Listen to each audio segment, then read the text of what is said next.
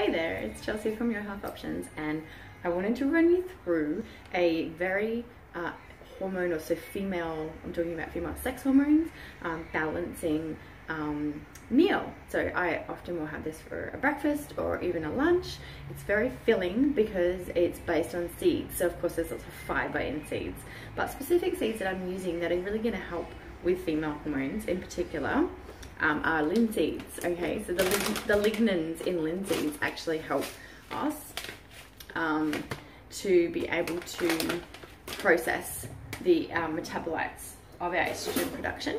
So the metabolites of our estrogen production are like the end products, okay, of producing estrogen, and then our liver, our lymphatic system, our circulatory system, our liver and our digestive system all work together to be able to get rid of those metabolites out of our body. We don't need them, they're a waste product. If we don't get rid of them, they can get recycled and they can contribute to estrogen dominant conditions such as endometriosis, PCOS, different types of estrogenic cancers. So I take like just usually a tablespoon of linseeds. Okay, I use a variety of seeds, and I will, I'll show you my little seed grinder. So this little seed grinder here, it's about $10, okay? If you're in Australia, that's from Kmart, which is a really, you know, inexpensive place to shop.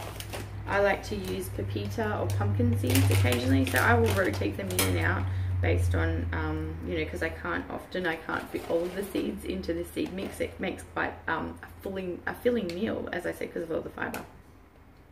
So pumpkin seeds, not only are they full of a lot of the trace minerals that we are commonly deficient in, but they also can help with keeping digestive anthelmintic control. What that means is keeping the gut parasites in check. Okay, they're fantastic for that.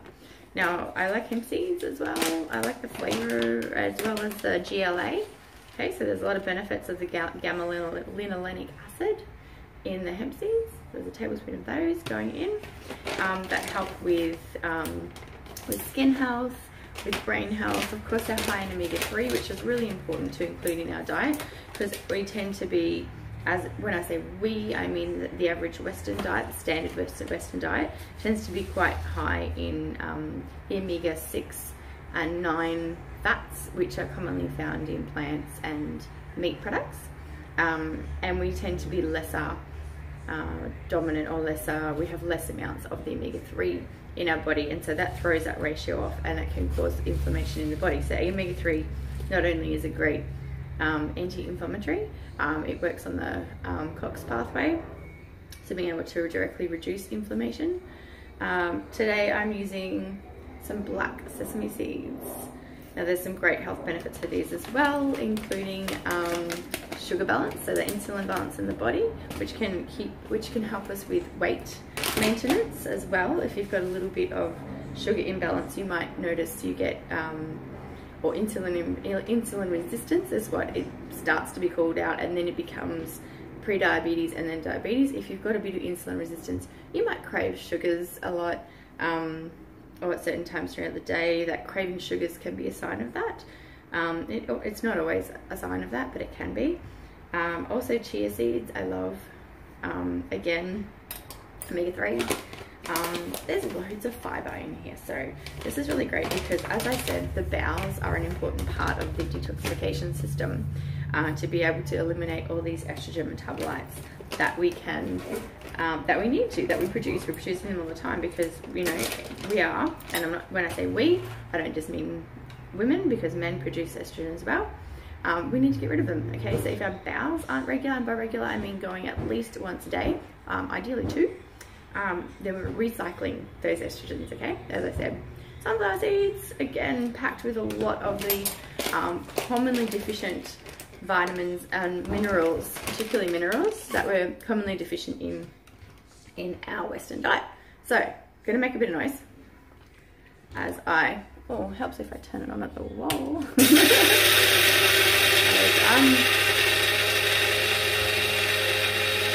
bit of grinding dancing going on. I'm grinding up these seeds. I'll show you what it's like. So they're all ground together. Okay, So this is what it looks like. It just looks like a meal. So you'll commonly find a meal. You find them in the health food shops, or you know, wherever you're finding your seeds and things, often in supermarkets if they're well stocked. When you're buying a meal of seeds, particularly those high in omega-3, so that's the linseeds and that's the chia seeds, hemp seeds.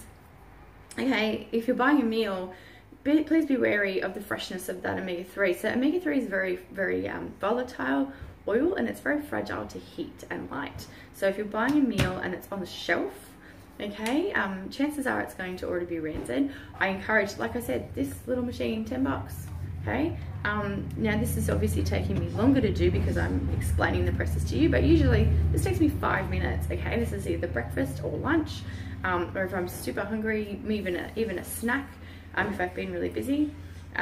Today it's a breakfast for me. So what I do is I pop that meal into a bowl. These meals, by the way, depending on what you use, so you can also use nuts and seeds. Nuts and seeds. You can also use nuts in a blender. I don't know, I've never tried it in this little blender or this little grinder. This is actually just a coffee grinder to grind nuts in. But I have a stronger blender and I've ground nuts in that. And these nuts and seed bases, depending on what your taste preference is, make a beautiful base for raw treats. So that's like raw cakes, raw slices, and those kind of things. They make a really great base for those. It doesn't take much to make them sort of stick together. Sometimes if you just blend them with 1 or 2 dates, that gives them a nice binding activity.